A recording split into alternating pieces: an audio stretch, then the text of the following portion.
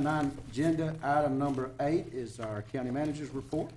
Mr. Chairman and Commissioners, we had a presentation yesterday at our work session from Mr. Dave Sheppler, Regional Manager for Advanced Disposal. At your request, representatives are back. Mr. Sheppler, I believe, amended his travel schedule so that he could be with you tonight and share again the information that was presented to you yesterday. So, Mr. Sheppler, would you come forward, please?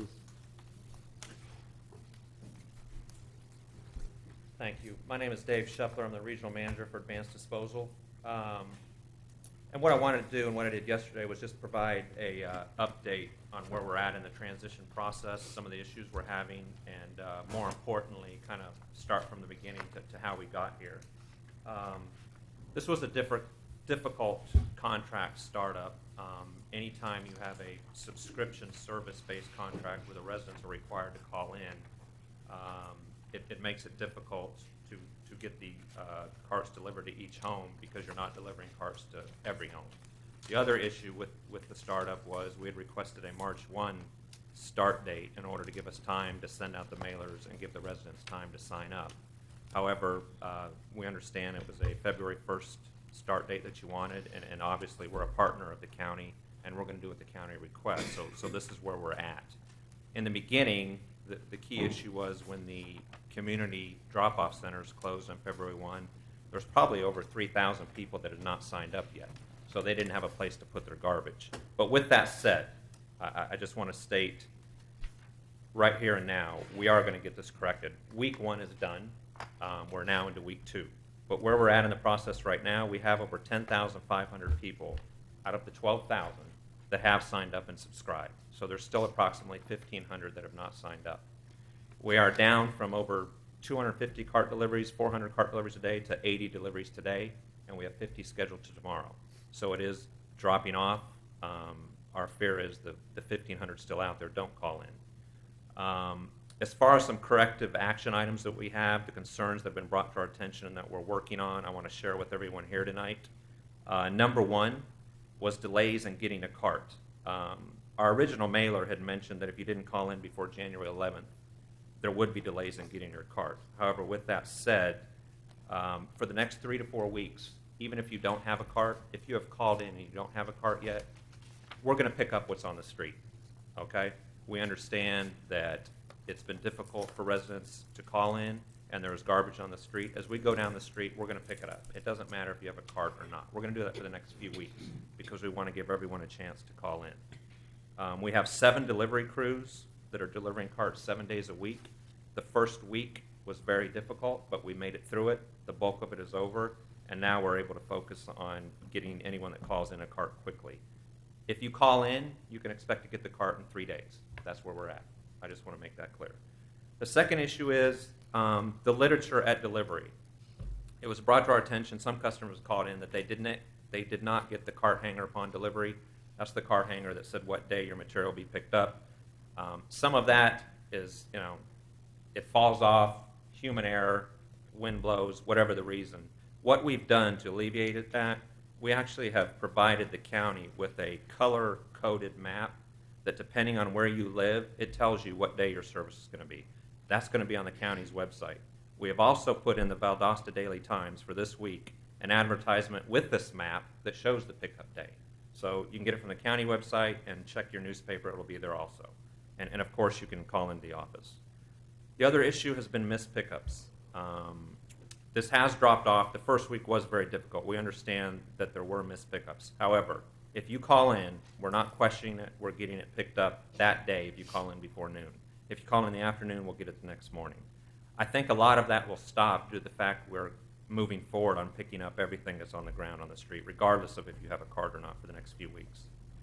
Long hold times on our telephones. This has been an issue, and it's frustrating. I know it is. I hate calling somewhere and it's a long hold time. Part of the issue is when you have over 3,000 people trying to call in at once, it's very difficult for people to get through on the phone lines. I just want you to know we have 7 people at our office who are taking phone calls. We brought in 4 temps to assist with it. We're also ordering a new port, which will help the bandwidth on our phones so we can take more calls at one time. That'll help us down the road. Obviously, the increase in the first week was more than the system could handle, but we are on top of it. Our average calls per day are about 525. That's down from 800 calls per day a week ago. Today, I can tell you that we were down to 400 calls today, so it is getting better and the calls are coming down.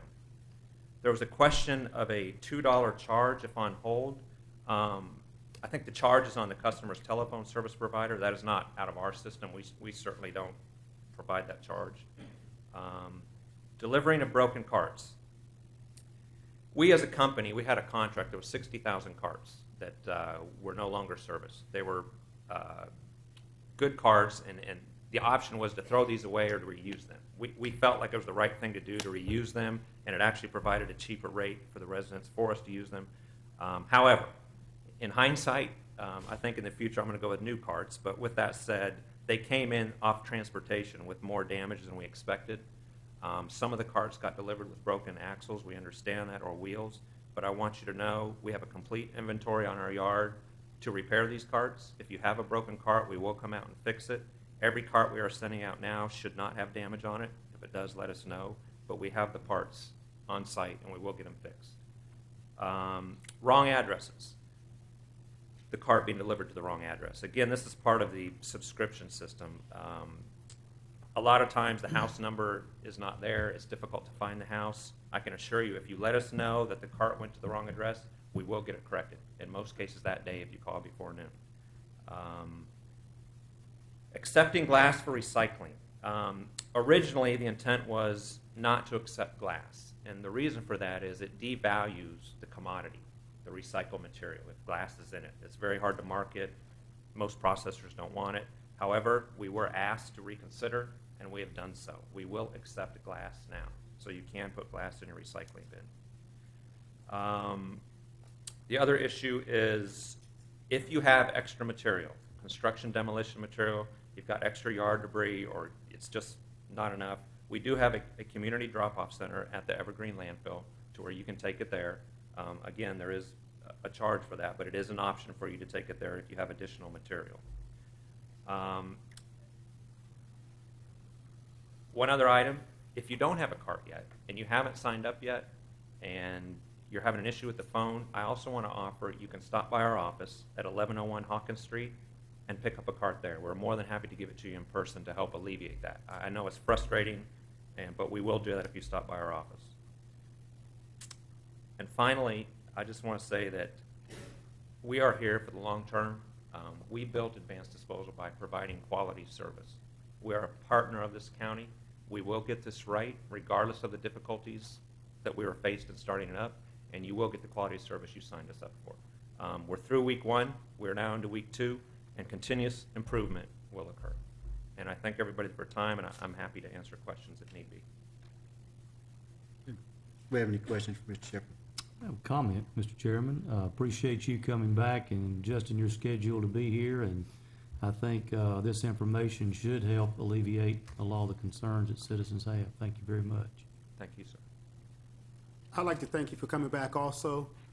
Like I said, a lot of things I had heard, but I didn't know factually myself. I actually received a contract today, and I got to say, knowledge is power. Communication is the key to success.